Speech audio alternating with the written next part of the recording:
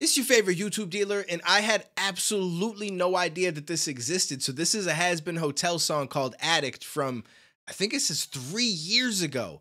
I just assumed that this show just came out and that this was like the first of it, but obviously it takes time to work on, so they must have had some stuff out in the past. If there's some other old ones as well, please fill me in and let me know. But let's just get into this one and let's see what this is all about.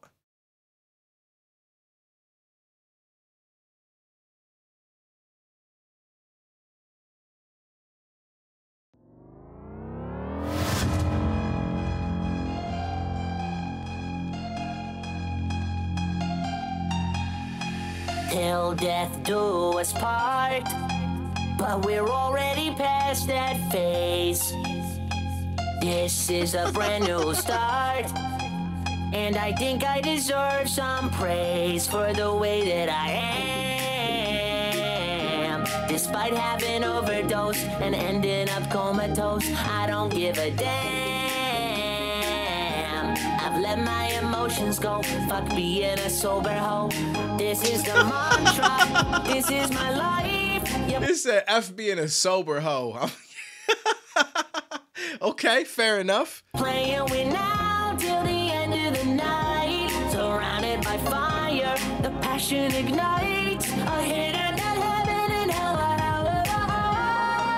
I'm addicted to the madness. This hotel is my Atlantis. We're forever gonna have a fucking reason to sin. Let me leave my soul to burn and I'll be breathing it in. I'm addicted to the feeling, getting higher than the ceiling.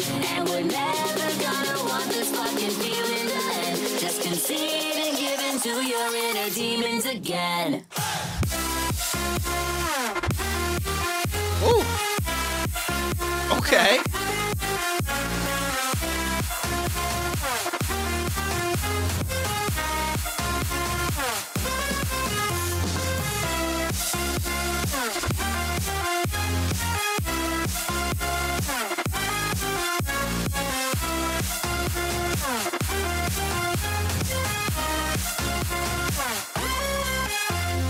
Yeah, you fell in love, but you fell deeper in this pit.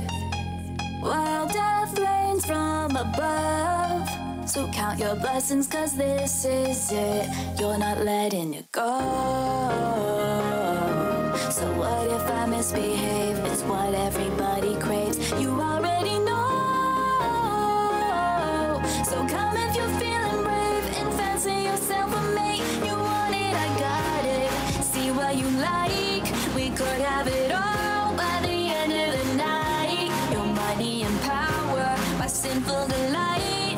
I hit it, heaven and hell, however high. I'm addicted to the madness. This I feel that. hotel is my Atlantis. Sometimes I feel I'm addicted to the madness, if I'm being completely honest with you. Life can be a little crazy sometimes. We're forever gonna have a fucking reason to sin. Let me leave my soul to burn and I'll be breathing it in. I'm addicted to the feeling, getting higher than the ceiling.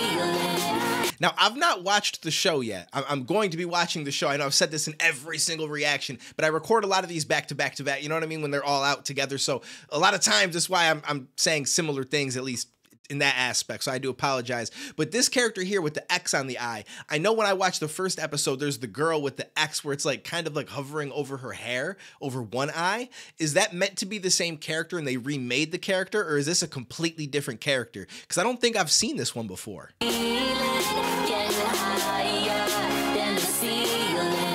And we're never gonna want this fucking feeling to end. Just concede and give in to your inner demons again. Sherry!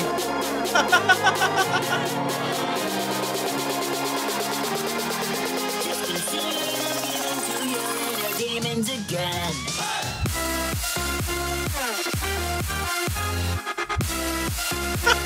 Let's go. I love this.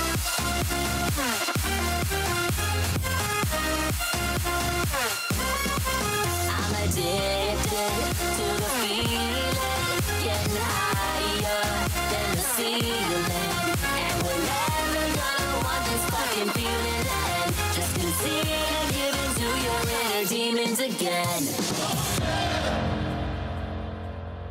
I used to get higher than the ceiling. Oh, I miss those days. Oh, wait, hold on. There might be a little bit more.